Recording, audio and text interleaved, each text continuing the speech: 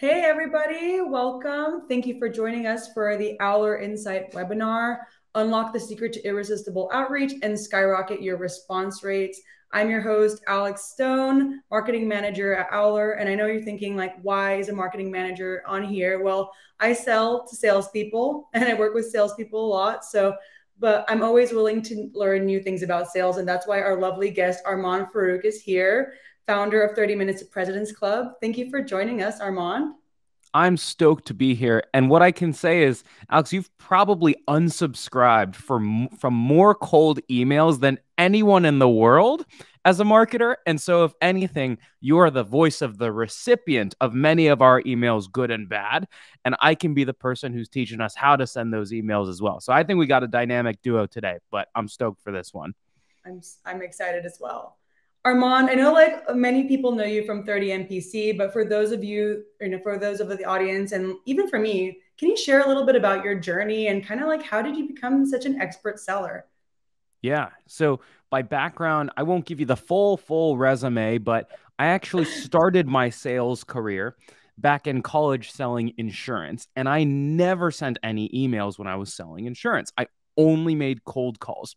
And then I realized that that was like a pretty inefficient way of prospecting. And so then I got to a company called Carta, and I found that if I just sent two emails for every one cold call that I made, and I tailored those emails effectively and found the right triggers to catch CFOs the moment that they raised or they came across their fundraising anniversary, I was like, if I can time the correct email with the correct trigger, this is like I might not even have to make cold calls. Instead, I did both and did super well at Carta. I became their #1 rep. And then I ultimately took over their whole SDR team. And then I became the VP of sales at a company called Pave, where I was running an organization from SDRs to AEs to sales engineers to RevOps all across the board. So I started cutting my teeth in the prospecting world. I got really good at that. And then I scaled that up and was running a team of full closers up until about December, at which point I went full time on 30 MPC. So that's the whole roundabout story. Love it. Love it. And so you were doing sales triggers before, I think like that's early days before anyone else was using sales triggers. Yeah, before sales triggers were invented, right? I'm the hipster of sales triggers, isn't that right? But yeah, the number one thing that I did that I found that was most effective, and where I find that reps just want to run and they just want to pump out activity. The way that it made sense to me is like the way I'm going to start my outreach is I'm going to look at what deals are closing, and I'm just going to reverse engineer those patterns into prospecting messaging, as opposed to trying to ask someone if they went to USC or to this, or that, and come up with like nice tailoring. I always preferred trigger based tailoring, which is going to be a lot of what we talk about today. That's awesome. I love working smart, not hard. That's That's right. ultimate efficiency. So let's talk about research. I know a lot of salespeople kind of have a love-hate relationship with research. What are your thoughts here? Like should I they be hate research. I have a hate relationship with research, but it's a necessary evil in the world. Okay. And so here's a hot take. Like, I don't care if you're an enterprise, I don't care if you're an SMB, I don't care what you're doing. You should be able to research a prospect in under 5 minutes, full stop. And that is if you really know what you are looking for. And you might be able to do it in like a minute with Owler, for example, right? And the reason that people take way too long to research accounts is they sprawl out and they turn it into the wormhole with Morgan Freeman today, where they sprawl out into every possible thing you could possibly find in an account. But what I always recommend that people do is find the top 5 things that lead someone to buy your solution. Find the top 5 things. Stack rank them in order of importance. And when you pick up an account or a prospect, look for those 5 things in order. And the moment you find one or two, stop, because first is best on that list. And usually I can find something meaningful in under 2 minutes. That's how I prefer to do research, under 5 minutes, and spend more of my time segueing that important research to an actual email. Okay. So we got five features that we want to focus on for our prospects, right? Can you repeat those one more time for the audience? Yeah. So let's use an example. Yeah. for example. And so it's going to vary for whatever solution you're selling. If I was at Carta, so Carta was a company, or still is a great company, that helps companies manage their equity programs, their stock option programs, etc. The first trigger you would always look for is, has this company raised a round of funding? Okay. If it is the anniversary of their funding, they need to get another valuation, which means that is like the best buying window because Carta sells valuations. So the first thing I'm doing is I pull up an account, right? I'm making sure that it's in my territory. I'm making sure it's the right employee account. And the first thing I pull up, boom, fundraising history. That's my first trigger, right? The second trigger that I'm looking for is I'm looking for batches of new hires. And so I'm looking at their growth on LinkedIn and I'm seeing, do they have double-digit employee growth? And the reason for that is if they do, that means they're issuing a lot of new options as well. Mm-hmm. The third thing I'm looking for is, have they raised a Series B or C? Because if they raised a Series B or C, they're probably being audited now.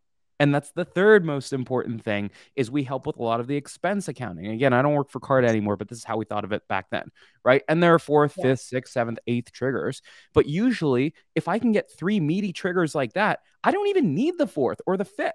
And so Yeah. if I know they're raising around, I'm not going to be talking about this audit thing yet, right? Because the fundraise is the first most important thing to find. So figure out what that is for your company. I had a different set for Pave, and we have a different set for 30 MPC too. Every business has triggers to buy. Stack rank them and start there. I love that. I love that. Let's talk about those low-hanging fruit, because we're really here to tell people, like, how are we going to up your response rates? How are we going to be more tactical doing your outreach? So let's tap into that. Bingo. Alrighty, folks. So we talked about low-hanging fruit. While I'm explaining this, folks, I want you to punch in the chat right now. If you're researching an account or a person on LinkedIn, what are some things that you can pull out from the account or the person level while I riff on this, all right? So companies are designed for one of 3 reasons: save money, make money, or prevent you from getting sued. Save money, make money, prevent you from getting sued. Those are the 3 things. Let's walk through the LinkedIn channel for making money, okay? If I want to make money, if I'm selling a solution that helps people make money, for example, Aller helps people make money, what are the things that I could look for that would lead me to believe that the company's trying to make some more money on LinkedIn? Help me out in the chat. Number 1, I might look for certain types of job postings. For example, I might look for a RevOps leader who has descriptions around enriching accounts with the most relevant information. That would be something that would lead to an Aller buying process. I might look at things like, Brent, you're calling out activity, location, connections. To me, those are warm things. Those are ways that I can create warmth. I might go to someone's connections and see, do I have a second-degree connection so I can get a referral to them? Antoine's hitting us with hiring reps, right? If they're hiring 20 reps, they're probably focused on making money. A new product launch. Great, Nick. I can't believe Nick said something useful. Amazing. A new product launch, right? All of these things are in the world of making money. Wow, opening a new region. Amazing. Now let's take it to another world, okay? If I wanted to save money, this one's a little bit trickier. What are the types of things that I could look for on LinkedIn? If someone wants to save money and I'm selling a solution like Carta, I might go look at their finance job postings. Or I might get off LinkedIn and I might look at their Form 10K if they're a public company, and I might look for words like profitability or costs or burn or earnings per share. And if it's negative, what they're doing to improve earnings per share, right? So those are all the low-hanging fruits of making money, saving money. And the last one is risk. We actually just got off of a 30 MPC webinar where we were drafting an email to Tim Cook, selling him privacy software. And what we were looking for in the 10K and on Google was we were looking for past data breaches that they've gotten before. And those are obviously things that help prevent risk, right? So those are some examples of low-hanging fruit that I would use. What about like competitor data, Armand? Is this something that you would consider low-hanging fruit as well? Yeah. So there are different types of tailoring that I would use, okay? So one form of low-hanging fruit is, what's the trigger for someone to buy? But then the other form of low-hanging fruit is how I pique their interest or how I convince them that I'm someone that's worth working with. So my favorite cold call opener is called the heard the name tossed around opener, right? And I might say something along the lines of, hey, we work with a few other sales tech companies like A, B, and C. It's Armand at 30 MPC. Have you heard her name tossed around? Right? So I can actually use that to build credibility in my cold call opener. I can use that in my cold email when I'm pitching. I hate that word, but when I'm pitching and say, we work with other sales companies like competitor A, B, or C, right? And help them solve this. And so the way this all comes together is your top 5 triggers is usually your first paragraph, right? Hey, notice you have 7 job postings, right? Second paragraph, now I can pull in the parallel case studies or competitors that I work with to say we've helped other people just like you solve that problem, right? And that's how you can start to mix those two pieces together. And then you end with a low friction call to action. Okay. So that's kind of like I wanted to segue into something where it's like, okay, we got all this research. We're getting all these sales triggers. We're looking at our competitor data. And then how do we put this stuff to work? How do we put it in action for us and really get a response from our prospect and really get them to, react to our outreach? Yeah. How do we get them to react to our outreach, right? And so there are a lot of different spicy ways that you can do this. And I would encourage you all to think about the different levels of altitude in the organization that you're reaching out to, and also like read your persona, because there are some folks who are more sensitive to this than others, right? The first way that I can pique the interest is, let's say I'm using competitors, right? And I'm just going to use 2 companies that are not relevant. They're not Owler competitors. They're not sales tech competitors. I'm going to go Pepsi and Coke. Okay. Pepsi and Coke are 2 competitors. And let's say that I'm emailing Pepsi and Coca-Cola is one of my current customers, right? I might have in my subject line, right? Coca-Cola is hiring too. Something like that. That's going to get an open, right? That's going to get an open. Coca-Cola's RC Cola is the dark horse, right? That's if you're looking at a cheap competitor, RC Cola, or just cola at Safeway, right? And so that might be what I put in my subject line. And then from there, I'm going to start with that open tailoring sentence. So Alexandra, to what we talked about before, is I'm going to pull in some of those hiring pieces or those low-hanging fruit that I saw on LinkedIn. And I might say, hey, notice that you're hiring XYZ reps, right? Or you're hiring this many sales reps or this many jobs open, et cetera. Let's say I'm a recruiting firm, right? My middle paragraph is when I'm going to put that trigger and tie it back to the subject line, which referenced the competitor, right? In the space like sodas, the space is thriving. And we've helped folks like Coca-Cola, right, triple their sales force in the last 6 months, right? Not assuming you want to do the exact same, but it seems like hiring is also priority for you. And we have experience in this industry. Open to learning more. And so I can take the trigger and use the competitor as a proof point to explain how I am relevant in solving the problem that we identified in the original trigger. Does that make sense? Yeah. And then how can this like sort of pour over into other areas of outreach? Is it just, can you use this technique just in email, or are there other areas of outreach where you can use the same technique? Yeah.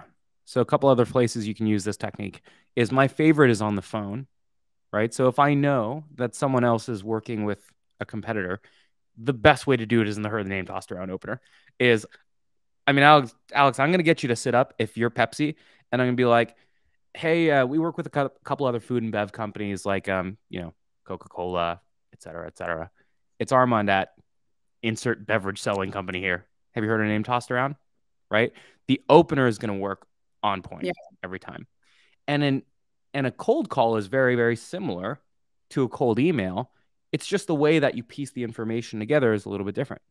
And if I were to continue going, I would typically ask you for permission, and I'd be like, hey, Alex, I guess you're going to hate me. This is a total cold call. Can I get 30 seconds to tell you why I'm calling? And then you can tell me if it's relevant or not, right? So I've explained the competitor. I've explained the context. And then what I'm going to do is I'm going to, just like the email, I'm going to weave that competitor into my value prop. I'm going to say like, look, I was doing research on y'all. And typically when you're hiring 10 folks in the food and bev space, that means your thing is take it off. And like, it's a matter of, can you get enough people to distribute your thing, right? Not a matter of, can you get enough customers, right? We've helped other companies like Coca-Cola, like I mentioned on the front end, triple their workforce, yada, yada, yada, right? I'm not assuming you're exactly like them, but it seems like you have a parallel set of problems that they might be working through. Are you open to talking? So I can take this exact same thing, translate it to a cold call. And that's when this stuff is the gift that keeps on giving. Is I mentioned I hate research up front. Do it quickly, find the low-hanging fruit, but then reuse the low-hanging fruit over and over and over again on emails, on calls, and across the account as well. Okay. So what you're doing is really like that intro is making sure you're relevant. And then on the phone where you're like, have you hear my name tossed around, or on the email is saying like, I'm in your network, right? You're letting that prospect know that you're not a rando, right? And that you're someone that's relevant to both the things they do and into their world. Bingo. 100% correct. Is a lot of times what people don't realize is when you're first receiving a cold call, what's funny is I actually thought you were calling me before this webinar, Alex. And so I picked up the phone. I get probably like 20 cold calls a day, and I feel bad. I cannot answer all of them.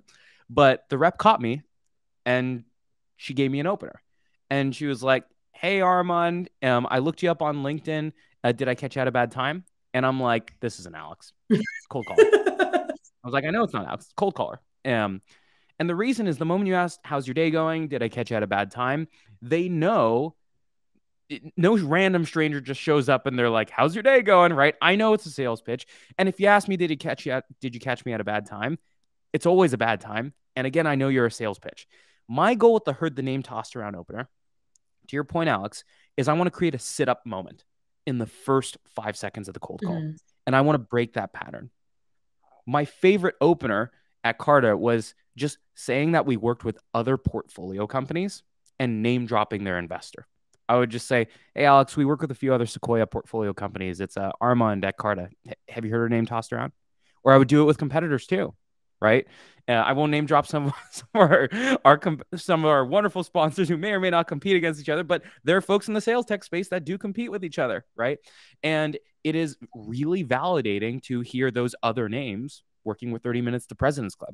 So name drop those up front. Yeah, already just when you said that, when you're talking about all your portfolio companies, that provides like an authority. I was like, okay, I'm willing to listen to this because maybe it's not a sales call. Maybe it's something relevant pertaining to me, right?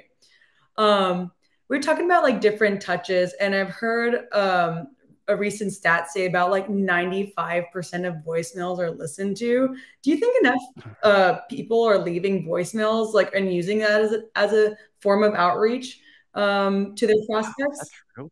Yeah, that's 95% of people are listening to voicemails. I definitely do that. I never answer sales calls. I'm sorry. I'm that person. All right. In the chat, fair enough. I also don't answer as much. So connect rates are going down. Connect rates are like sub 10%. They've been single digits for quite some time. They've gotten worse since COVID, right? In the chat, do you read, listen, or delete voicemails? Read, listen, delete. Okay. Here's what I like to do for voicemails. Okay. The first thing that I like to do is I like to leave a 15-second voicemail. And the 15-second voicemail is only going to be the context that I have about them. So I'm going to take that competitor name, Alex, and I'm going to use that in my voicemail, and I'm basically going to use nothing else. And so what it sounds like is I might be like, hey, Alex, we work with a few other food and bev companies, folks like Coca-Cola, et cetera. It's Armand at 30 MPC. I'm going to send you an email after this. No need to call me back on this voicemail. Just give me a reply back there. Mm-hmm. Bye. And so what I'm doing is I'm only referencing the context. I'm only referencing the competitor. And you're like, oh, this person works with other people in my space. I'm not pitching in a voicemail. My goal is to get them to read an email where there is a fully tailored pitch already in there and buy myself a reply. If I don't get a reply after that first one, I leave one more voicemail. And what I do is I leave a 30-second voicemail because the context only one didn't work. and I'll say the exact same thing, but I'll add a problem to it. And so I'll say, hey, Alex, we work with a few other food and bev co's, like Coca-Cola. It's Armand at 30 MPC. The reason that I'm reaching out is XYZ problem, right? I don't know if that's relevant, but I'm going to send you an email. If it's not, would you mind just replying and letting me know that it's not interesting? So on the second one, I include both the tailoring and the problem. And again, I'm pushing back to the email and I'm saying, hey, if it's not interesting, just let me know. I'm just trying to get a response. I'm not trying to sell them the whole thing on a voicemail. And then the third time, I like to not leave a voicemail. But the reality is the trick question to read, listen, or delete. Most people don't delete. Most people, I find, at least open it and they skim the transcription. And that's what I do. And by leading with the context of the competitor, that's the first thing that pops up in the transcript. So they're going to see Coca-Cola. And that's what's going to drive the reply. We have a question in the chat that says, isn't the opener also very salesy? Same as how are you from example company? That's an interesting take. So I actually think the permission-based opener is like pretty salesy. And the reason for that is, one, everyone's using it right now. And then two, it's basically just explicitly calling out that it's a cold call. My goal is with the heard the name tossed around opener is to not feel like a cold call. And so the tone is really, really important, where I'm not going to be like, hello, Alex, we work with a few of your colleagues in X, Y, and Z. It's Armand at 30 MPC. Have you heard our name tossed around? The tone is as if I was getting a referral to you, right? The way that I actually came up to this was when I was selling insurance. We worked with a few other partners of a certain law firm in LA, and I just started calling down the office. And I was like, hey, we work with a few other partners in the office. It's Armand at Northwestern. Have you heard our name tossed around? And I'm like, you've heard our name tossed around, right? We work with a few other Sequoia portfolio companies. It's Armand at Pave. Heard our name tossed around? Right? We work with a few other food and bev co's like Coca-Cola. It's Armand at 30 MPC. Have you heard her name tossed around? It's like, you've heard of us before, right? So it's meant to be like not salesy, sort of the anti-pitch. I think there's also like a certain level of like confidence that you're entering, right? When someone calls you and they're really confident in what they're saying, you kind of just want to listen to them. And I think that goes to whether you use that tactic or any other tactic to get someone's attention is really like bringing that confidence through that, hey, I'm someone that is like, worthy of your time. That always works, right? You always, at least give them a second to say what else they have to say. Yeah, you gotta. The tone is really, really important on cold calling, and not to throw out BS statistics, but like 80% of the job, folks, is just sounding casual, confident, and getting rid of the telemarketer voice on your cold calls. A couple of common things that I see people screw up very frequently are uptones and speeding up. So an uptone is, this is Armand from 30 MPC. Have you heard our name tossed around? Right? We're a cap table management platform. Sounds like you're asking a question. Sounds like you're like very uncertain of yourself. The other thing is the moment, especially if someone says, I'm in a meeting, or if I'm jumping to the next thing, they start to speed up and they start to stammer and sweat and stutter and all of this stuff. And the number one thing you got to get comfortable doing is the moment a cold call gets hot, no pun intended, slow down. Your reaction to a visceral reaction needs to be the opposite. If someone speeds you up, you got to slow them down and you got to show them that you're not rocked with them. That's great. I used to do door-to-door sales like a long time ago. No way. I was selling solar and I hated it. How did you open? Knock on the door and I was like, I hope this person doesn't answer. And I think I would do the same thing with, that's why I'm a marketer. But it was the same thing. Someone would answer the door and I'd be like, oh, like whatever, going through the pitch and sounding absolutely not confident in what I was saying. And either they would just be nice or just shut the door in my face. But that's not very nice. But nice or that. But yeah, I understand the struggle. Uptones, being questionable about what you're saying is a no-no. Can you talk about some other sort of things people should avoid, whether this is an email or voicemail, cold calling? Like, what are some common mistakes people are doing all the time that is just sort of turning off the prospect? Yeah. So while I answer this one, folks, riff it in the chat. What are the different things that you think are the deadly sins of cold calling or cold email? Okay. So let's start with cold email. Deadly sins of cold email. Starting with the subject line. Don't sell in your subject line. Don't put a full sentence in your subject line. Okay. For example, if we're using a competitor as our trigger, or if we're using an investor portfolio, I'm not going to put, we helped Coca-Cola hire 10 more people in my subject line. That is clearly a sales pitch. I'm going to say something like Coca-Cola's hiring plan, something like that. You're like, oh, that's interesting if I'm Pepsi, right? Or I might say Coke versus Pepsi hiring. Little things to pique the interest, right? So 3 to 4 word subject lines, no long subject lines, no selling in your subject line, no full sentence subject lines, okay? Nick called it out in the chat.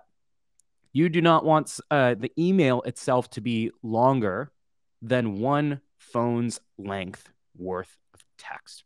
What that usually means is 3 bodies of text, no more than 3 lines each when read on your phone.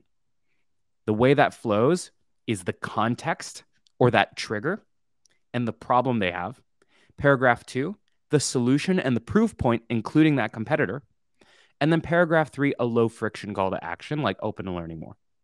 And that's the last deadly sin that I'll call out for cold emails is, Subin, you called out a great one. No personalization is like an obvious, like the whole point of this is how to stand out in cold outreach. That's a clinic on how to not stand out in cold outreach. It's just unpersonalized emails. Okay. But the last one is not having a low friction call to action and asking for heavy things like, please let me know when you are available for a 30-minute meeting with our specialist, which is literally a call to action that I got yesterday inside of my inbox, which is why it's top of mind. Those are the cold emailing deadly sins. Alex, do you want us to go into cold calling, or do you want me to pause there? Let's hear cold calling too. This is great stuff. All right, cold calling deadly sins. Throw them in the chat. Okay. So absolute worst cold call is nonprofits. Every single one says, wow, glad to hear a friendly voice. I feel like I've been talking to a voice. It's funny. Okay. Cold calling bad habits. How's your day going? Did I catch you at a bad time? For the reasons that we've already discussed, right? They know you're a cold caller. You've either got to lean in or lean out. If you want to lean into the cold call, lead with a permission-based opener and just call out, hey, you're going to hate me for this one, but it's a total cold call, right? Can I get 30 seconds to tell you why I called? They know, right? So you might as well gain their respect by calling it out. If you're going to lean out, you go with the heard the name tossed around opener, which is my goal is to get you to forget that this is a cold call, right? Not knowing your opener is a terrible mistake. To your point, Casey, you should probably know that your opener. You should also not be shocked. To your point, you might be you might have the Alex effect of the door to door. Yeah, which is when someone actually opens the door, you're like, oh no, what do I say now, right? The worst is it's like taking a cold shower by accident. Is on your first cold call, someone picks up. Everyone's had that moment when someone picks up on your first cold call. Be ready for it. Okay. Expect someone to pick up on your first cold call because you're almost like not ready for it. The way that you can do this is another common mistake is people don't have the most common objections that come up down pat. Okay. And what I recommend everyone do is find your top 5 most common objections for your cold call. And folks, that the top 5 most common objections, they don't really change company to company. It's like, not interested, call me in 6 months. I have it taken care of. There's a competitor. I'm in a meeting, right? Those are mostly the objections. Know those ones down. So it's literally someone hits you with an objection. You're like, if this, then that. If this, then that. If this, then that. And cold calling just becomes an assembly of these different portions of talk tracks that you've practiced over and over and over again. I'm going to chime in and say, when I do get a cold call and I answer, because I think it's supposed to be something else, and I'm trying so hard to get, I'm polite, but I'm trying to get off the phone, and I'm like, oh, I don't have time. Or when you meet someone who can handle every single one of your objections, you're like, well, okay, I'll take the meeting on Tuesday, or whatever. Like I've had a couple of phone calls where they rebuttal each and every one of my objections, I'm a little bit pissed that that's happening. Like, come on. Like, God damn it, can't get off the phone. But, I'll take the meeting with them, or I'll give them the time of day. Cause I was like, or like, if I really am not a good fit, I'll just tell them like, hey, you're really good at sales. Like I literally I'm not the right person. Like I can't buy your product. So I appreciate that. Thank you for making it easier on the sales reps that we're all out in the field here. But that's a great one. Something else, I think we missed something though. Cold outreach on LinkedIn, right? Like what are the no-nos there? Like what's the process there? I feel like we didn't touch on that. I know a lot of reps are doing outreach on LinkedIn. God knows I get 100 in mails a day. Yeah. Okay. So a couple common ones, and I can rant on like LinkedIn connect and pitch outreach. A lot of people give the advice of don't connect and pitch, but I think that's just like the lazy LinkedIn influencer thing to say. Frankly, I don't think that's particularly tactical or helpful advice. First of all, what is a connect and pitch? It's a connection, may or may not have a message, and it's a long copy-pasted thing, right? It's a long copy-pasted pitch usually. But what do you do instead? Most people don't give a very effective answer. So here's what I recommend that you do with LinkedIn outreach. First thing, most common mistake that people make in their connection request is writing a connection request. Hot take, I don't personalize connection requests at all. I accept every single connection request that is blank.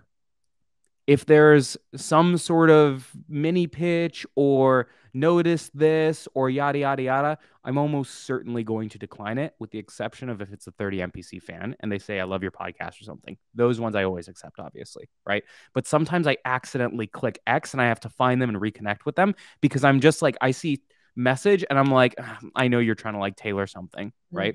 So blank connection request, the time it takes to write a good tailored LinkedIn connection is not going to meaningfully increase your connection rates, okay? The second mistake is once the connection actually occurs, people throw a massive pitch. So your LinkedIn messages should be really short. They should be link-free, because when you type a link into LinkedIn, no pun intended, it blows up the link, right? So if you include your Calendly, it has literally, you read the message and all you can see is the Calendly. It says 60 minutes with Armand Farrokh, right? Don't include any links. Think of your LinkedIn in the same way that we thought about voicemails earlier, where I'm going to say, hey, Alex, we work with a few other Sequoia portfolio companies. I'm not going to do the whole connect and pitch thing, but I sent you a note. Did you get it by chance? I'm not going to reissue the pitch on LinkedIn. I'm going to use LinkedIn as this friendly place to remind them that I'm not a rando. And I'm going to be like, hey, I'm not going to do that here. Did you get my note? And usually what will happen is you'll get a reply back on the email. Or someone will say like, hey, I'm not interested.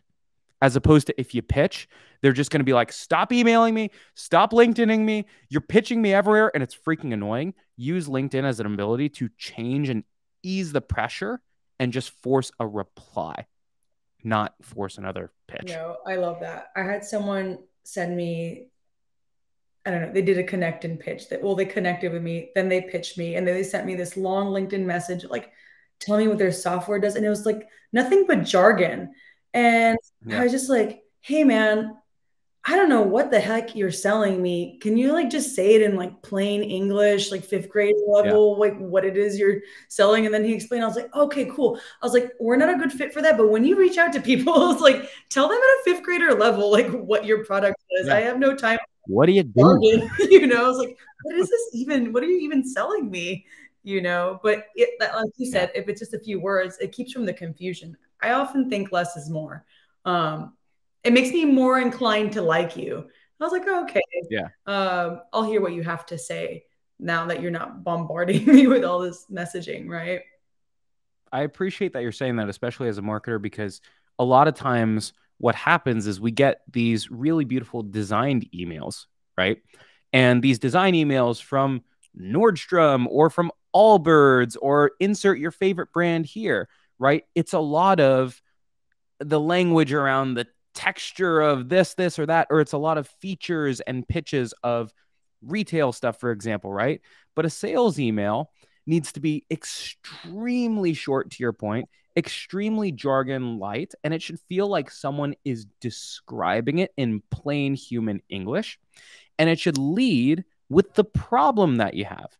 So, two pieces that Alex is calling out there that are super important. The first piece is it needs to start with something about you, right? Because you're like, I don't know if we have this problem. I don't even understand it, right? It needs to start with something about Alex, right? And what you know about Alex and how that turns into a problem before you talk about any product. That's the first paragraph that Alex needs to see. Is it needs to be like, yo, like, this is independent of the product. This is research that you've done about me, and it's a problem that I have. And then the second sentence should literally just say, this is how we solve that problem. And you barely have to talk about your product. And then a low friction call to action. I love that. I love that. I do write some automated cadences, so I'm learning. I'm learning. I love that. We're guilty of it. We have an interesting question, and I think we should touch up on this before we move forward. Is what do you think of voice notes or video messages? I think that's something I haven't actually heard you talk about yet. Give some insight.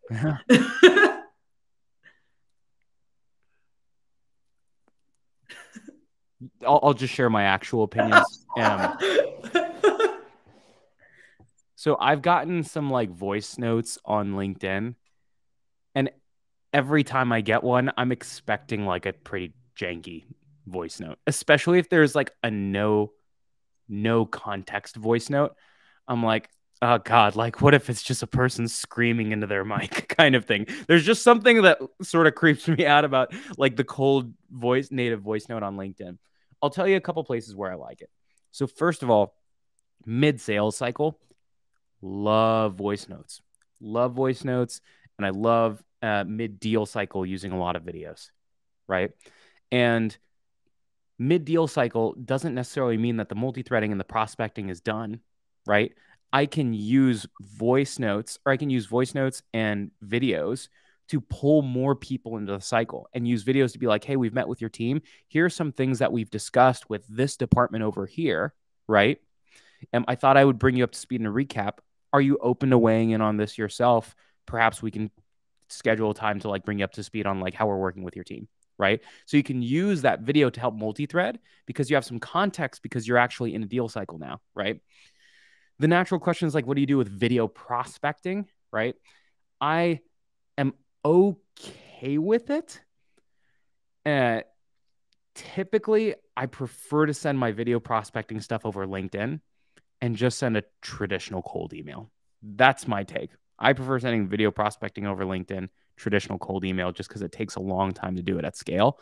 And oftentimes people just, they're not going to open your video if you haven't piqued their interest enough. And a cold email needs to do that. All right. So we talked about like using LinkedIn, voicemail, email, and cold calling, of course. Is there a specific structure to all that? Like, is there a play that you use? Is it like email, whatever? I'll let you tell us. But like, what's the structure with say it's like a brand new prospect, right? It's my first time reaching out to them. What's the play here? What's the framework with all those 4 touches? Totally. And so now we'll weave it all together.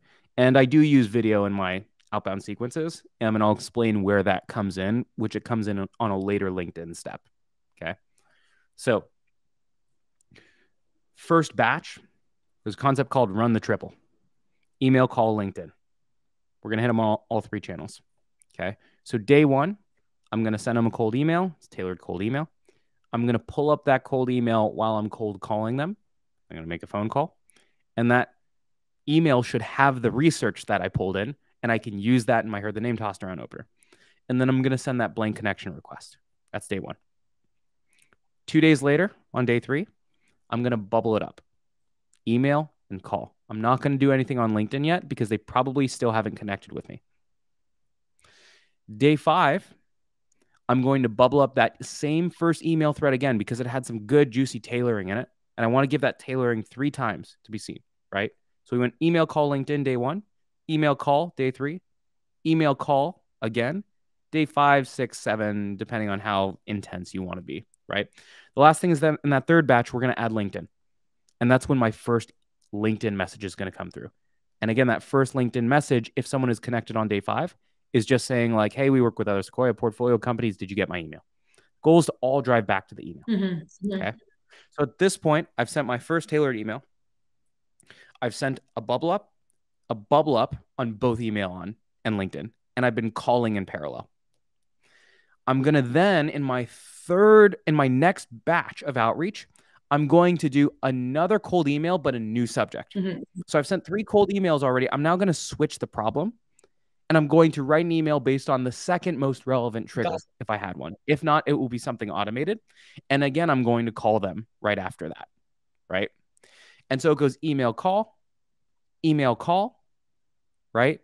And on that last call, I'm going to add my final LinkedIn touch, which might be a tailored video on their profile, which is me scrolling on their LinkedIn profile and be like, hey, I figured it might be easier to show you how I think I can help you. I promise I'll keep this brief. Here's a 45-second video on like how I think we can be helpful to you at XYZ company, right? At that point, I start to phase out cold calls. And every 4 or 5 days, we're adding an email until we get to about touch 14 or so. So between email, call, and LinkedIn, you've got maybe 6 or 7 emails, 4 or 5 calls, and 3 LinkedIn touches. And at that point, I'm starting to move into more of like a breakup type of cadence. And I see a bunch of questions around bubble up lines, and we can talk about those. Yeah, I actually had a question about bubble ups too. So, yeah. Okay. So a couple different types of bubble ups. So you send that first email, there's a good tailoring, there's a problem in it. 2 days later, the most common bubble up right now is just any thoughts, right? If you're cold calling, I actually like to say, hey, just gave you a buzz. Happen to see this one? Right? And so that's a nice variation because it tells them that I'm calling them. It's a great way to follow up your calls and your emails. The next bubble up, I don't like to just say thoughts again. It's sort of weird. It's sort of annoying at that point, right? Sometimes what I'll do is if there is a like link to a little like landing page or a demo portal or demo video, right? I might say like, hey, sometimes it's better seen than read, right? Here's a link to our portal. Did you get a chance to see my last 2 notes? Right? Something like that. That just like changes the messaging a little bit and continues to add and deposit value, right? That's how you do the front end of your sequences bubble ups. The back end starts to be more of like breakup bubble ups where I'm asking things like, hey, am I in the wrong place, right? Are you the wrong person for this? Sometimes our type of solution lives in X, Y, or Z place, right? And that's another bubble up, but it's changing the way that I'm trying to get a response by saying like, hey, is this not your thing, right? And then I start to push away and I start to be like, hey, I'm getting the sense that this isn't relevant, right? Would you mind giving me the thumbs up or thumbs down? And then I do the final breakup at the end. I love that. I love that you do the final breakup. I love the buildup right there. Yeah. Hopefully that clarified for the audience as far as bubble ups. Yes, the session will be available later for review. We'll send out a recording to everybody. And then I just have a few more, like one more question before we sort of break it up. And it's about adoption. Like you have this framework. We just talked about these opening touches, using low-hanging fruit, using triggers. How can we really get sales teams to really adopt this? Like, is the responsibility on the leadership to teach their teams this? I know you've been a VP. Like, what have you done in the past? Something I'm genuinely curious about. Yeah. The thing that helps the most is you can run a million trainings and stuff like that, but I think what my teams have respected out of me in the past is I was fortunate enough at both Carta and at Pave to have started selling individual deals, and I had been able to walk the walk and show that this prospecting was working at scale, right? Mm-hmm. And so the number one thing that I find is most helpful is have the voices of the top reps be your champions through the org. The way that I would typically turn around a team is if I had to do a turnaround in the past, which I've had to, is I try to find the 2 or 3 people that are leading at the front and make them the heroes of the turnaround and try to get them to showcase what they're doing as validation points for the team. And not only is it really, really valuable training for everyone, but it's like, hey, you want to be the best? Like the best are revealing their secrets over here. So that's number one in terms of like making sure people know how to do it and are motivated properly to do it. But then there's like a systems aspect of it too. Is, for example, like Owler can help with a lot of the stuff. There's a lot of insight that you can surface to your team, for example, right? In dashboards. And whether that's an Owler and Salesforce, what have you, right? The number one thing that we would try to do is, as a sales leader, I knew the top 5 triggers for Pave, and we tried to pull that data into CRM and surface those so you could always see those at the top of the account and make it so that you almost didn't have to research accounts. Yeah. Right? Like if you just like looked at our top 5 triggers in our CRM, you'd be like, okay, like I barely even like have to go start digging for this stuff. And you can do that with all these like amazing data tools, including the one that you all are offering as well. You can do this super, super, super easily.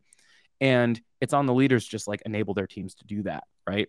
And then the last piece is just making sure that you have like the right sequences that make it such that there are spots for tailoring in them. Is I would always include blank blocks and have a bank of trigger templates based on those top 5. And I would encourage you all to be part of the solution and share those trigger templates, like pair up with 2 or 3 other reps and be like, we're going to write 5 trigger templates together and store those in a bank of your own so you can do this stuff at scale and you can tailor cold emails in 3 minutes because it's just putting the different pieces together that you already have. I love that. I love that. I think we always talk about like, how do you prospect at scale, which is kind of like a contradictory statement, but a lot of reps are held accountable to quotas and numbers. And even though I think that should shift more into a quality outreach narrative, that's a great way to do it, is like create that data bank of your triggers and weave those into your cadence. So great. I love that.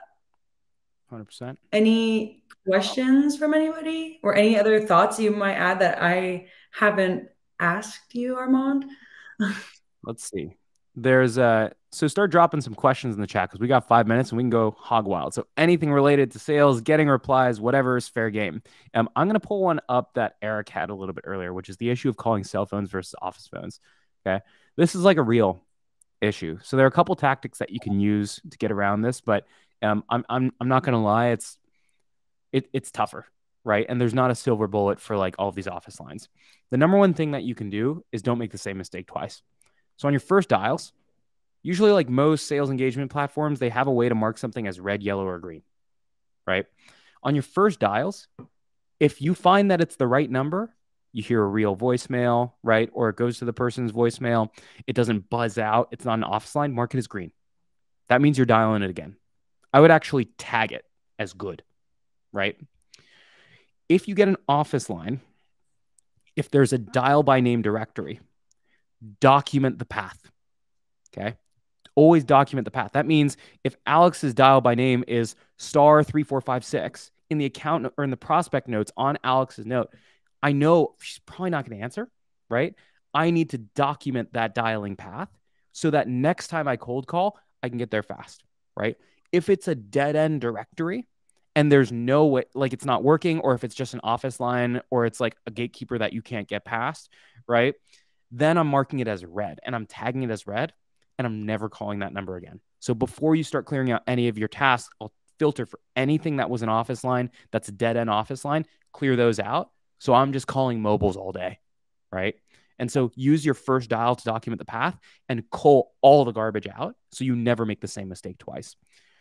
Let's see some of the other questions that came up. Kelly had a good question, which is sweet spot. Amount of touches in a sequence, 15 to 20. Yeah, 15 to 20 would be a good amount, but that's okay if you're spaced out multi-channel. I would say 10 to 14 touches over 30 days is that sweet spot. What that comes out to is you figure you're sending an email every 4 days, give or take.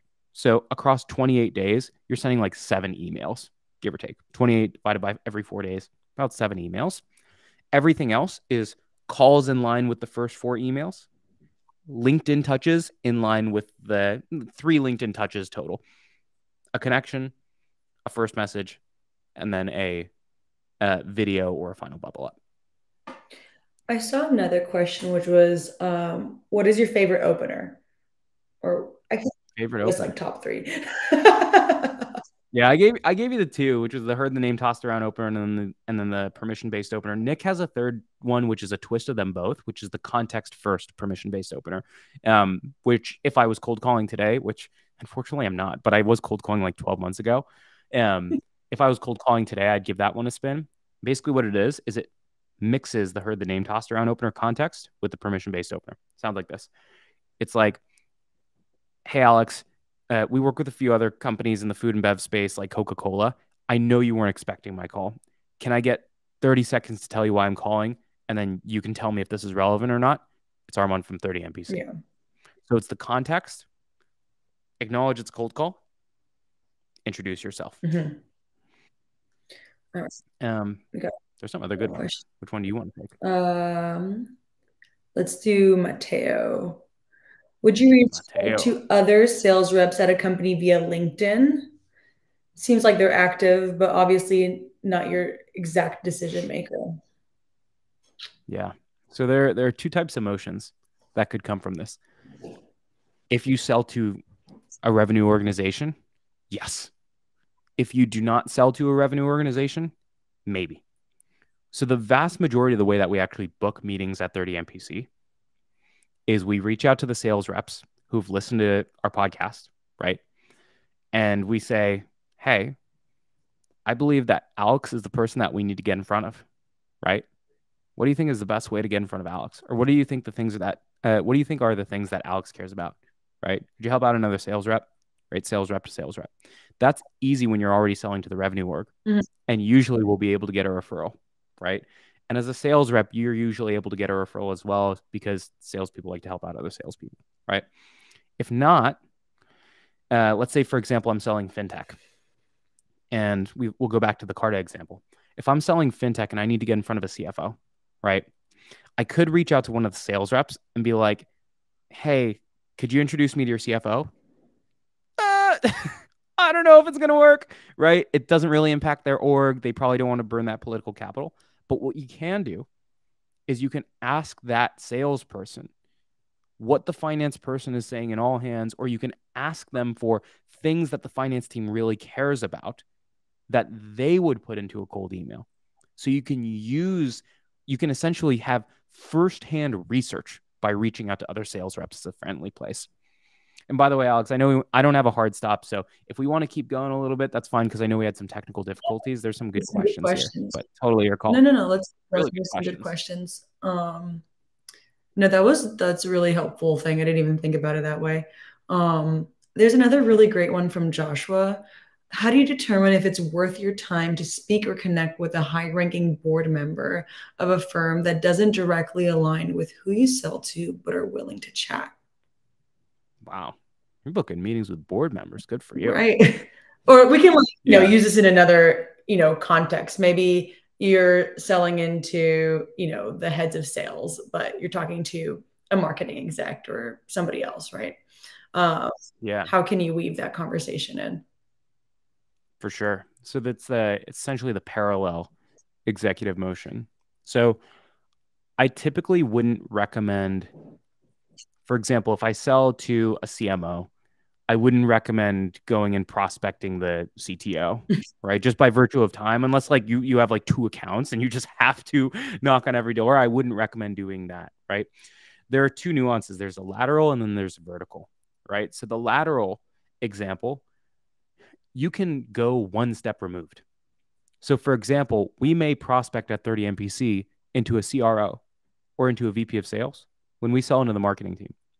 And again, we're going to use that, 1, as a mechanism to gain intel on how top of funnel and pipeline is going, but then 2, as a credible referral to who is typically the counterpart to our main buyer, right?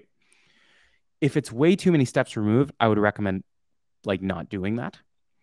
The vertical one, which is the board member piece, is the board typically oversees the CEO, right? So if you can get a meeting with a board member, that's awesome. I'd be surprised if it would be like a traditional like venture board because those folks are even more busy oftentimes than the executives. But the key thing that you want to go for there is see if you can figure out if there are other companies that they're board members on. Usually board members are board members for a few companies.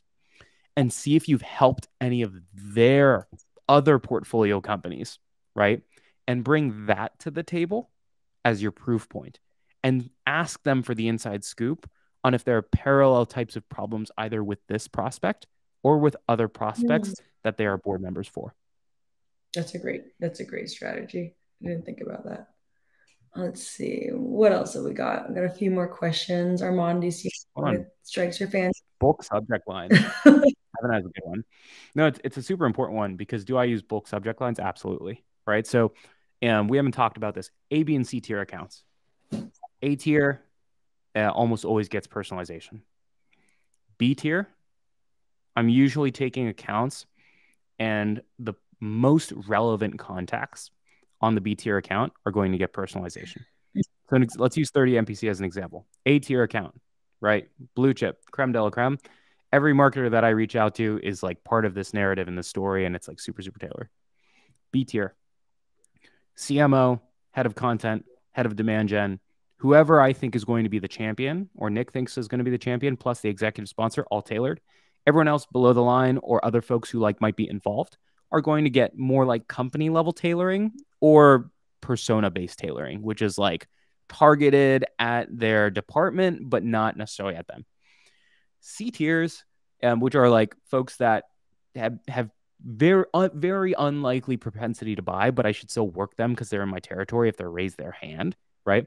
Those folks are going to get largely templated stuff, right? And that includes templated subject lines. However, what you can do is you can bucket these folks together and still have semi-tailored subject lines. So what I would do is I would be like, today is Sequoia Capital Portfolio Day. And I would be like, the subject line was their company, my company, Sequoia. And so I could send that to 200 people, but it's semi-targeted, right? You can do the same thing for personas. You can do the same thing for an industry or competitor campaign if you were using Owler, where if I'm selling to food and bev, right, I might be able to use that same like Coca-Cola subject line with 20 other food and bev co's, right? And so you can write subject lines that scale, but try to carve a slice of the market to templatize a subject line. Otherwise, I'm tailoring most of my subject lines. If I have to use a super templated one, it's usually just my company name / their company name, or my first name / their first name, as opposed to automate your blah, blah, blah resources, which is a garbage subject line that is selling.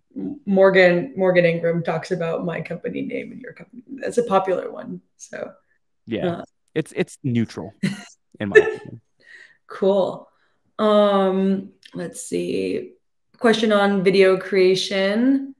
Do you create videos just in LinkedIn directly, or are you using Vidyard or Loom? What's your preference? I like using some sort of platform by virtue of being able to track clicks. The nice part is LinkedIn allows you to do native videos, and sometimes those are a little bit lower friction, but I prefer to track clicks. So to me, the value of having them click out, or the pain of having them click out, is still not painful enough that it is worth me dropping the fact that I can see who's clicked on a video, especially for mid-deal cycle videos. Yes. Like I want to see if I can tell if a proposal is being forwarded around mid-deal cycle by how many times people are opening up my proposal video. And there's another tip for you that's some pseudo related to the question, which is if you're ever sending a proposal, never send it out over PDF unless it's truly just like a recap that you've discussed it live. If anyone's like, give me pricing over email and you can't get them on phone, they won't take a meeting, always send a video. And you will be able to see how many people look at that friggin' proposal, even if they're ghosting you. And it's the easiest telltale sign of a ghost, right? Of a ghost who's just doing it as part of the negotiation, is they keep watching the video, but they're not replying. That's really fascinating. I didn't even think about that. That's some really good insight. Cool. And then Vidyard and Loom lets you track those clicks, or any major video platform will let Vidyard, Loom, Drift Video, etc. Oh, that's great. And then once again, anyone who's asking, this recording will be shared. I think we're wrapping up. Any closing remarks, Armand? The biggest thing that I would say today, folks, is the money is made in the inverted funnel today. So companies 12 months ago were defaulting to buy software, and now they're defaulting to cut software.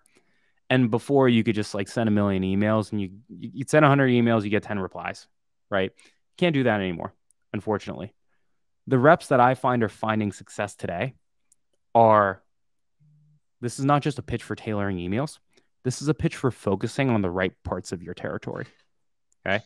You're going to chase C-tier deals all day, and they're not going to buy in this kind of market. The best reps out there, they're finding who are the people that are buying today. They're inverting those triggers, and they're going deep and wide into those accounts, because you're going from 80% of your territory being willing to buy to 20% of your territory maybe being willing to take a meeting today. And so you're better off going deep into the folks who have those triggers and having the data to find which accounts those are and going all out on those, because those are the 20 that are going to get you to President's Club, right? It's not spamming the 80% of your territory that frankly is probably going to go out of business right now. And Yes. Evan asked about emojis in the subject lines. I wouldn't recommend doing it because it's cheeky and it comes off as salesy. As one final capstone. No emojis, especially poop emojis. None of that.